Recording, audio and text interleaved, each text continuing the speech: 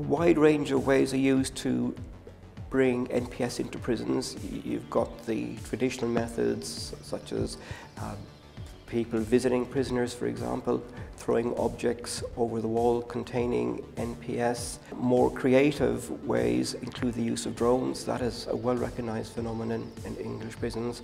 And also the use of paper which is being impregnated with synthetic cannabinoids.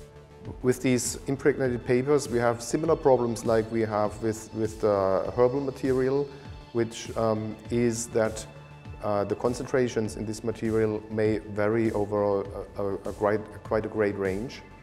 And that means if you cut this into pieces, that from one little piece of paper you might have a dose, varying by a factor of 3 or 4. So that can, of course, be a big problem in dosing these drugs and may be part of an explanation for the high rate of intoxications and convulsions we see after the use of these drugs.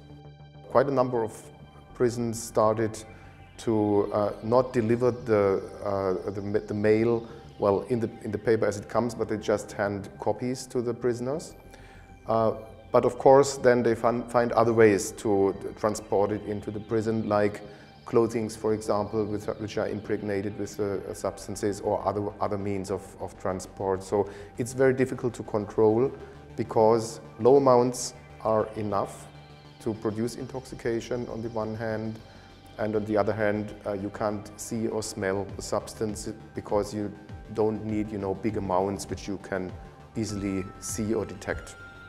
Specifically looking at supply reduction in English prisons, X-rays are being used, body scanners are being used, also methods to interrupt the use of mobile phones and to interrupt the use of drones.